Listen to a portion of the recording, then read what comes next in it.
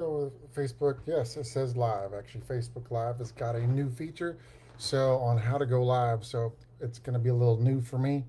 I'm going to zoom out. Why did you go so big? Okay. Well, hello all.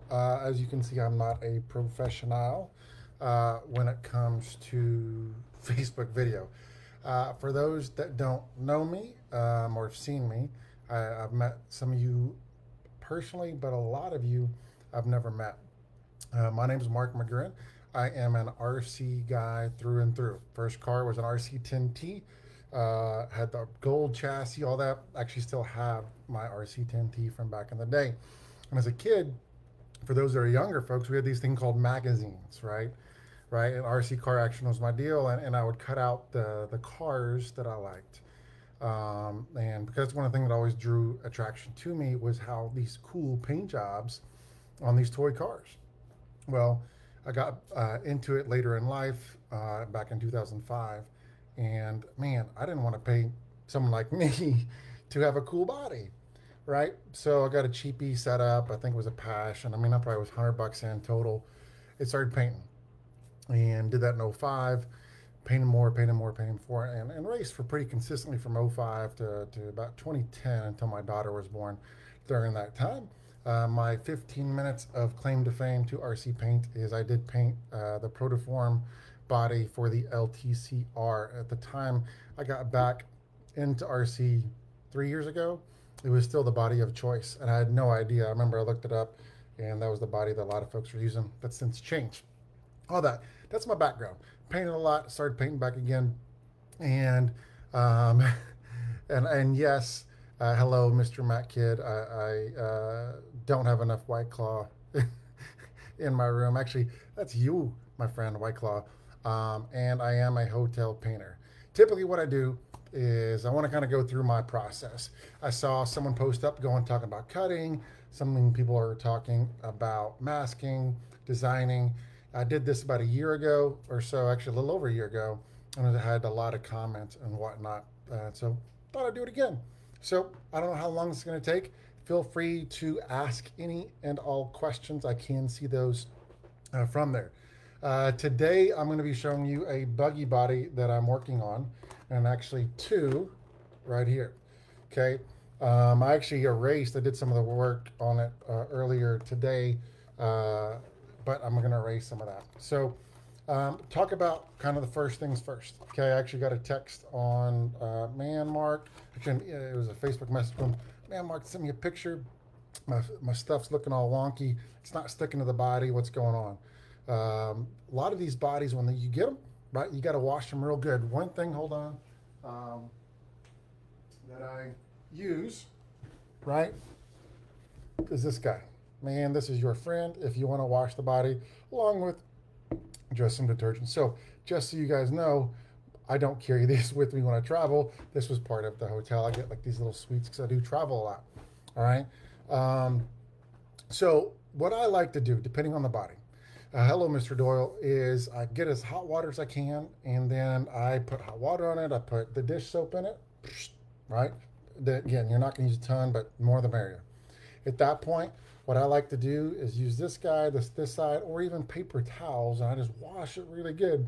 One place you have to pay attention to, right, where a lot of the residue on these bodies come will be, right, in these any type of gaps, right, folds into the bodies.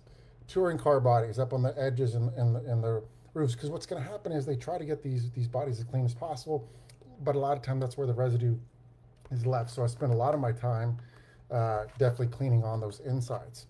Okay. At that point, I use just a normal towel. I don't use just a dish. I actually use a dish towel. Don't use a cotton one that's going to leave some fuzz on it. Anything that's not like a normal cotton, a lot of times these are the blends and right that dry off super fast, whatever. So again, dry those suckers off, get them good, boom, right?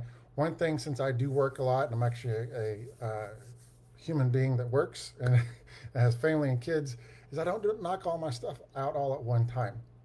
For example, So last night, got to the hotel room, decided to clean it all up, right? And I cleaned, right, this body, and I ended up masking it. So what I'm going to do, I'm going to put this on Do Not Disturb. All right, cool. So, got the bodies. Let's talk about that. Wash my bodies, dry my bodies, masking. Now, I used to always brush, and believe it or not, I've had this brush probably since 2007 or 2008. Now there's no more bristles. There's nothing fancy about it. It's a 1.5 inch, 38 millimeter brush. That's it, right? A little art brush, nothing big. I think you should have got it in the art section of Hobby Lobby probably. I love it because it actually, I've used it so much, there's the bristles fall off. That's all I do. Now, I'm currently using Bob Dively, right? Bob Dively, whatever the case is. They've been around forever and ever and ever. So a lot of folks might say, hey, do you use Biddy? Do you use Bob Dively? A lot of guys are now trying the Splat Lat or something like that. It's not RC specific. Now, with that said, they all cost about the same. The reason I got Bob Dively, and so Stefano, if you ever decided to watch this, the only reason I got this is I bought a gallon online, and the gallon was, I want to say like $100, all right, shipped, okay, which comes out to, a gallon is 4 of these. Well, 4 of these, right, come out to $120 plus tax, okay? So you're going to be spending about $130, $140 on 4 of these versus a gallon not for $100. Y'all that know that paint, right, we get paid peanuts, right? You know, what we make on these bodies. So every little bit helps to make as much money as possible. Now, if you're doing it on your own and it's here and there and you're not using a lot, and just get a 32 ounce. I actually like the Biddy, and let me tell you why. The Bob Dively, right, is notorious for gunking up, okay? And so, again, I brushed it on, and last night I brushed it on. But if you're going to spray, right, this, what I literally do, and hopefully my wife doesn't do this, I use my $15 Harbor Freight airbrush, use my tank, but I put the can in there, and I use the strainer that I use the spaghetti in. She doesn't know I do that, okay? And I pour that in like this every little bit, and I knock it down, right? And I get all the big clumps out. At that point, if you do spray, I literally have that cup, my cup from airbrush. I put a little water in it, stir it up real good, and I thin it out ever so slightly. Literally, how much do you do? Depends on how much you get in there, but I'll turn off the water and turn it right back off, right? At that point, I spray it.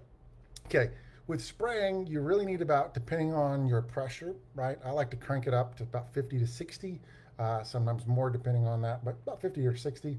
I'll need about 2 coats, right? 2 good solid coats. You're going through, well, how much? Well, you don't want it dusting, but again, it's gonna be translucent on the body. When it comes to painting or brushing it on, I do 5. Now, one thing I used to do, and this is really important if you're gonna brush it, okay? And I learned this from, I guess, the guy that I have always tried to emulate back in the day and still try to do, is Mr. Rowley, or Painting Rowley as he was known on RC Tech back in the day.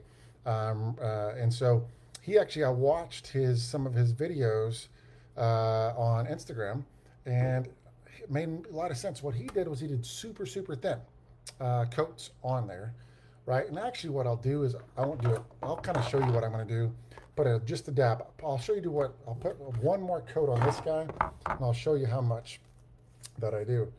Again, nothing fancy about this. If you have questions, feel free to dump in there. But let's see if I can. There we go. Okay. So you guys can see how much I'm going to put in there. Right. So put a dab. Okay. And boom. I would probably put a touch more in there. Now, the reason I've done that and learned is too thick of mask, okay, is difficult to peel out for pinstripes. The reason being, it's going to stick a little bit more. It's just more difficult to maneuver around. You don't need thick paint or mask, just enough to be there. So what I'll do is again, I've got this guy here. Actually, this is not bad. I want to sit there, and I'm going to brush. right? And I'm going to try to thin it out as much as possible. Now, I think I got too much. So what I'm going to do now is take that brush, right? Actually, I don't have too much. Let's say I got too much in there. What I do at that point, put this guy down, glob this guy up, and put it back and just scrape it back in the bottle. That's it. You got too much. Now, since I am putting another extra coat on there that I didn't plan on to, it's gonna be light. But what I want to show you, what is a pain in the butt, and I'll show you here in a second, and you guys know what I'm talking about, is, all right, hold on, these big globs, right? Oh, my bad. In the spaces, right? So you've got the super thick and the crevices that come around. They're going to pile up and pool up right there. One thing you want to make sure is you never want to have those globs. It's a pain in the butt to cut through them, right? And you know what I'm talking about. It's got that big old thick. It takes longer to dry. But the bigger issue than just the drying aspect of it is going to be the cutting, okay? Again, creates that super, super thick mask, which makes it difficult when you're cutting it and you're actually peeling it. What's going to happen is it's not as smooth as possible. So what I do, it's on there really good right now, okay? But I'm going to show you there's still spots. So what I do with my brush literally is dab it, okay, to get that out of those spots, okay? Now, if you got a 12 scale or some with a big old fin or something that's going to dive in there, man, be very careful with that, okay? And then I spread it out, and that did it pretty good. And then I just dab it some more, spread it out. Again, super thin. I would have been a little thicker with an actual, if I didn't have these coats on there. But again, you can, this is how much time I would take on one pass, because I don't want those big clumps. It's clearly all over there, but again, I'm making sure I'm not going to get those big clumps in there. Cool, right? Now, I typically would actually keep this out. I wouldn't wash it out at the moment, okay? Because if I was doing a whole bunch of stuff. Now, what I did last night and what you can do, two things. Okay, you can get a fan, just like a normal box fan, a little bitty fan, right? Put it up there. You don't need heat to help dry this, right? Because again, I want to be efficient. So what I did was I sit there and I set up, sorry about that, my good buddy. I don't get to use this that often, but as you can see, don't need it for the hair, right? I set this up, laid it on its side in my hotel room, propped these guys up, man, and helped dry them. So last night I was able to put about 5 thin coats on it, and we're good to go. All right, so sorry about that if that was loud. Now I'm gonna put this guy up, move this guy over real quick, and set this guy down. Perfect. So there's my mask, okay? At that point, you got it. You got your mask down. You're good to go. Watch out. I just made a mess real quick. Hold on. This was actually the towel that I dried off with a very special, super expensive dish towel. Okay. I kind of made a mess. Splattered myself. So, anywho. All right. So, feel free to ask questions again if you have any. So, I still got some folks on here, so you guys aren't totally bored to death, which I like. So, all right. Oh, tools of the trade, right? Some people, I forget who was asking about how to make straight lines or cut lines. Some people were actually talking about it, and I think I've heard this, right? But I buy these guys on Amazon, right? And the reason I bought this, right? You can find 100 packs. Guess what? 120 pack. Same price, like 10 bucks. Okay. Again, every little bit helps. And I don't want to be stingy on these, right? So for me, every single body I do, right, I will use another blade. They cost, what was that ever comes out to, pennies. So again, I don't want to be stingy. I personally use a blade on every single body.